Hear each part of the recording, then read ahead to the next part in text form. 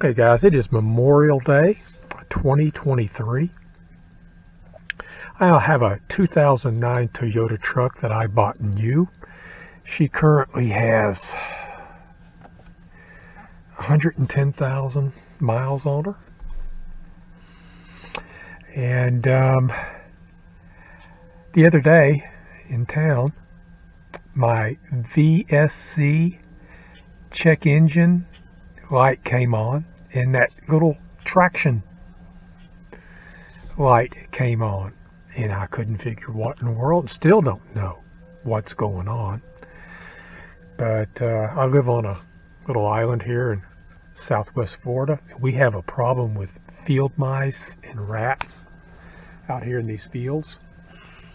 And the little research that I have done on this, supposedly some engineer with Toyota, lacking wisdom and discernment, thought that it would be a good idea to coat the wiring here in the wiring harness for these Toyotas with a material that attracts mice. They consider it to be food, so they have a natural propensity or tendency to want to chew the wiring harnesses on these Tundras or Toyotas. And they've been building a nest in my engine compartment. We even chewed off a wire here. They've chewed off the insulation there. We've got I've got insulation missing here, and I have damage here on this insulation. And the only thing I can see to do, when that little VSC light comes on, sometimes it is your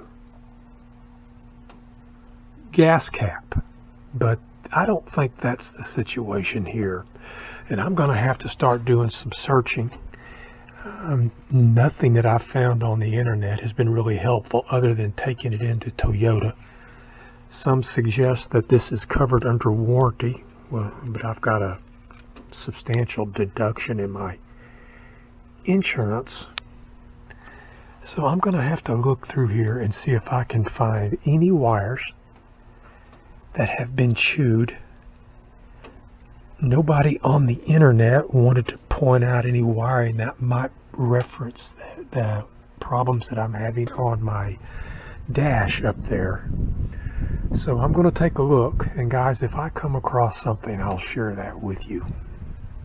But those of you who are suffering from chewed wiring on your Toyotas, you're not alone. Okay guys, I went over my Tundra top to bottom, even climbed up under it. I checked the wires leading to all the wheel sensors. I checked every wire that I could see that was visible. Not a single wire appeared to be compromised, at least by chewing. So I relented and went down to AutoZone. I want to say kudos to Gary at the AutoZone just outside of Pine Island, Florida, at Pine Island Road and Burnt Store Road. That poor guy went out in the heat, and he got down on his hands and knees with that processing unit that he has, that analyzer, plugged it into my truck. This is what he came up with. I don't know if this is going to come out on the video. I'm taking it off the screen. He sent it to me via email. It says that my powertrain system produced a primary trouble code, P as in Paul, 033D as in David. Knock sensor for circuit high input. Okay, whatever the heck that means. And then the next one is my anti-lock brake system produced a primary trouble code, C as in Charles, 1201, engine control system malfunction. My most likely fix, and this is not the best analyzer, it's one of the cheaper ones, but this is what it told me. First of all, it suggested I replace the intake manifold gasket. Don't think that's the problem, but that's one of the suggestions. And it says that if the gasket doesn't work, it can cause coolant, oil, and vacuum leaks. All right.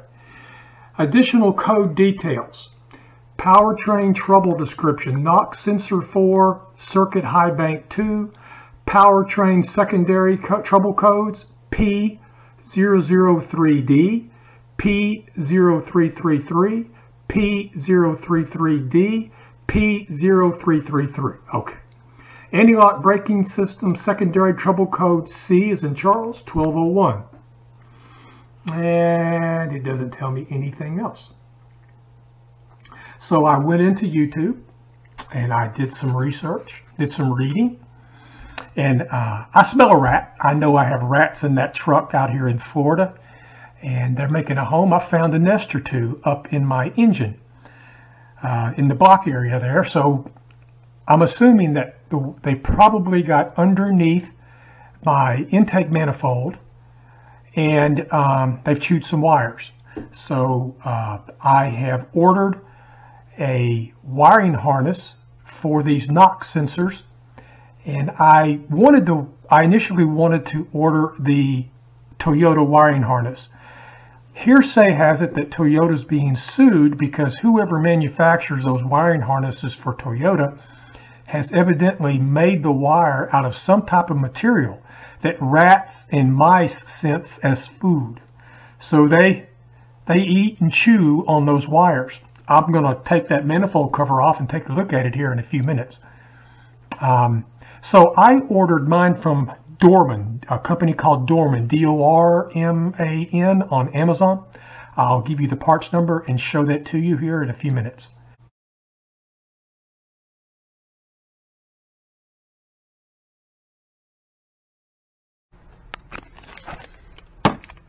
Okay guys, this is I guess what they refer to as an exhaust manifold, this entire apparatus here on top of the motor.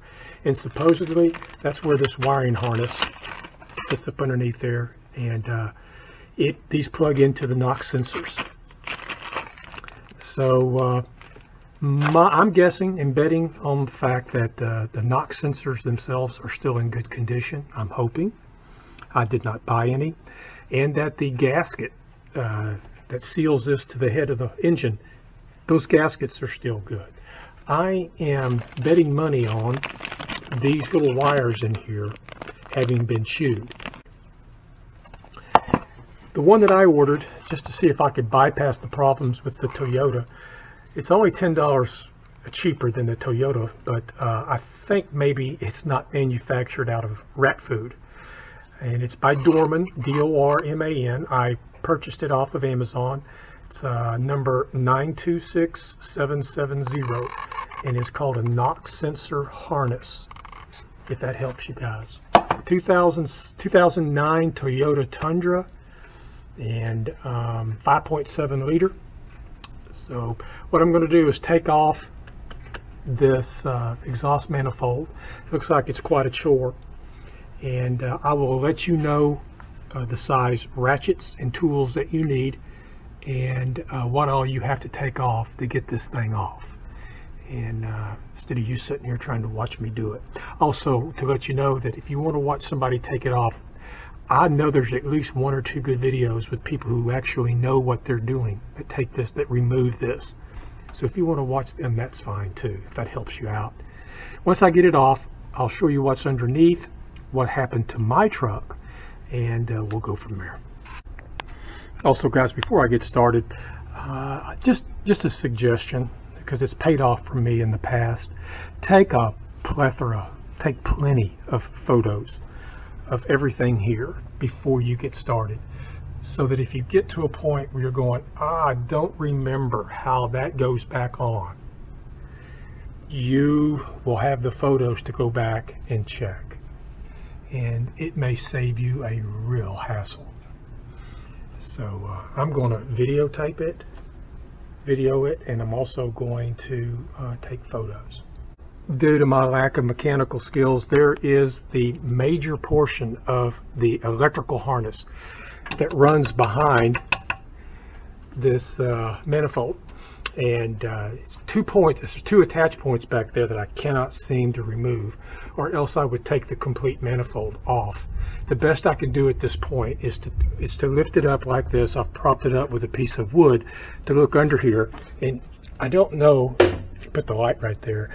This is my problem. They chewed through the wire here. It's a black wire on this on this unit here. So what I'm going to end up having to do is replace that and hopefully not have a repeat. But this is my major malfunction right here. You can see the nest that they have made in here. Here's part of the nest down here on the deck. They have chewed up and drug in lawn carpet that we've put underneath our shale here, underneath the shell, to keep weeds from going up between the rocks and the shell, the gravel. They've torn that off and brought it down here into the motor to make them a nest, and they have done a heck of a job. So I've covered up the intakes, and we're going to vacuum all of this out and clean it out real good, then replace those. And I've cleaned up everything the best I could as far as the intakes are concerned in the gasket. Okay guys, unbolting, or partially removing that intake manifold there, it wasn't really easy, but it wasn't terribly difficult, except for, now I have these laid out in order that I took them out. These are the bolts that actually hold that thing in place. You'll start off in the front. Disregard these arrows here, that's Amazon type stuff. You'll end up taking off these two, and then you'll have 4 bolts going down. They'll be staggered. This last one on the left side, as you're facing it, as you're facing the motor from the front, it's a booger bear. It's back there behind the wiring harness. You're going to have to kind of work on that one. And they're torqued down pretty good. But you'll have the 2 nuts, and then you'll have 4 bolts. And they're all number 12s.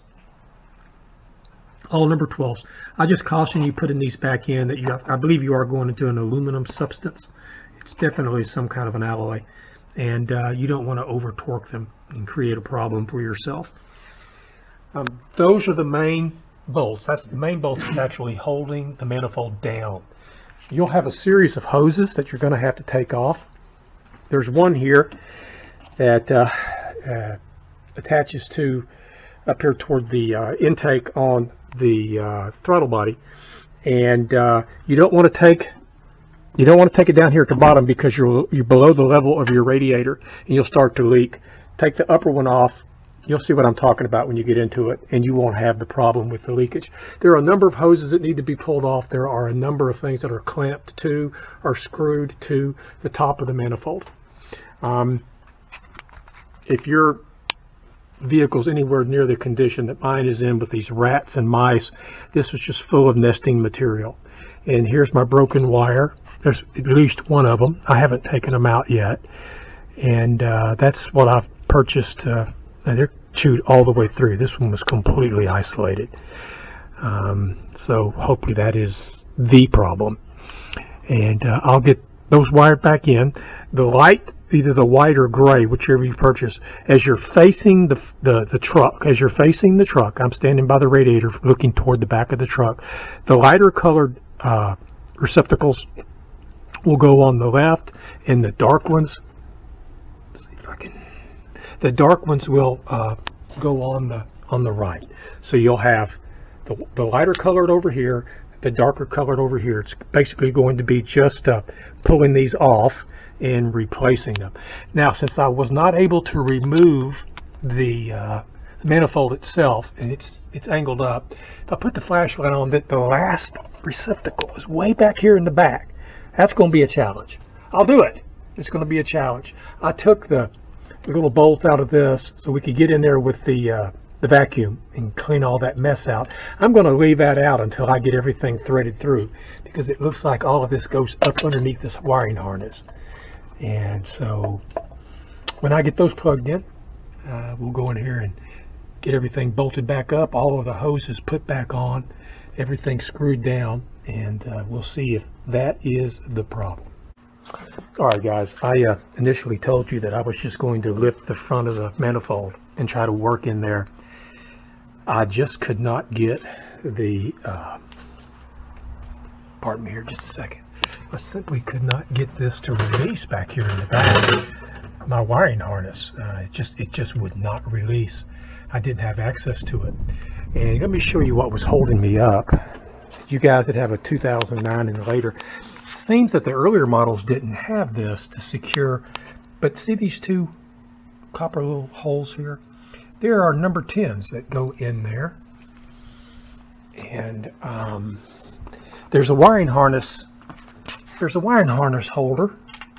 And the problem with that being is that these are on the back of it, and this one you can partially see, and once you get this manifold pulled forward you can partially see this one, but you're going to have to work those out by hand in order to release the wiring harness, and unless you release the wiring harness you can't get this manifold off. And that probably took me an hour and a half feeling back there in the blind to get those off. So that was kind of a pain, you might say. Just so that you don't make the same mistake that I made on this wiring harness here in the back. I wanted to pull this out. This is actually connected to a bracket. It doesn't pull out.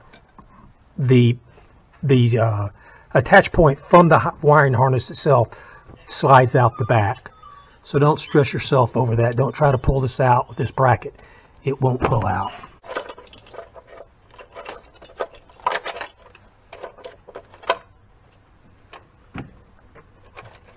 I put that string on there when I wasn't able to get the manifold off in order to try to remove that clip, not knowing that the clip removed from the back and not the front. Okay guys, for the record, I had to take that bracket off, get it kind of realigned after I pulled on it so much. Also want to make sure you know that these two little hoses here, they do have a bracket, and it goes down into this hole here on the bracket that holds the harness. So make sure you get those situated.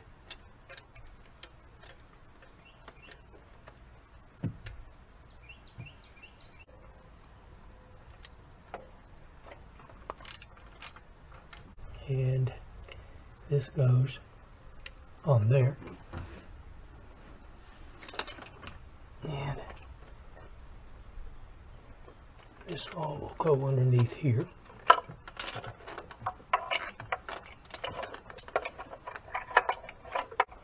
I'm going to go ahead and hook up those hoses.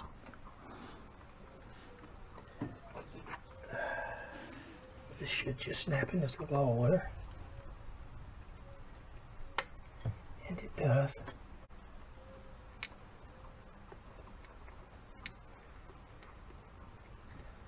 But those two are supposed to go right in there, like that.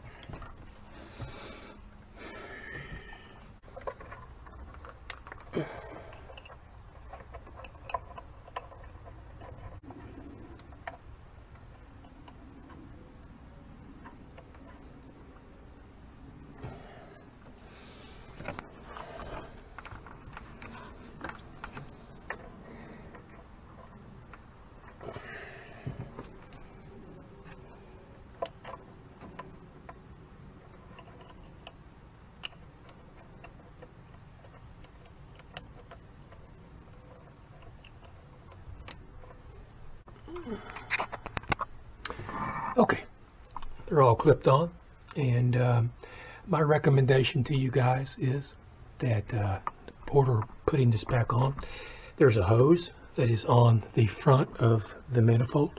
I would pull it off the manifold, hook it on here first, right here on this green hose, let it ride up, and you can hook it on after you get the manifold put on.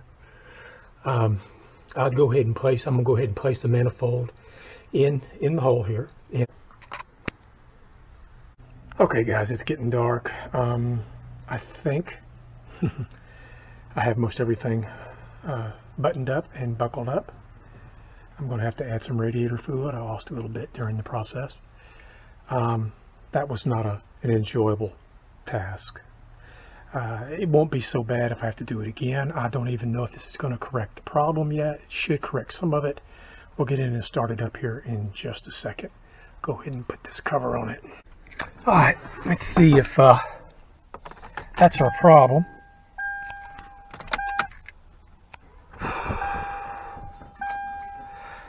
Well, the check engine light is still on. I may have to reset that. I don't know.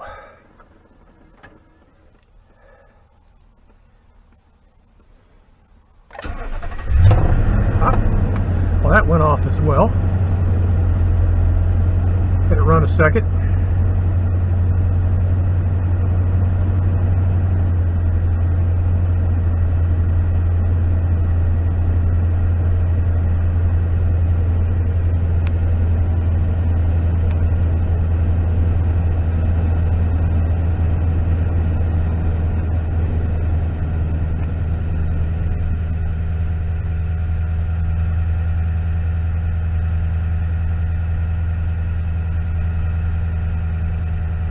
But it looks like that maybe we've tackled the problem for today. I'll run it for a while, see if I get out of limp mode. I'm not going to run it out tonight.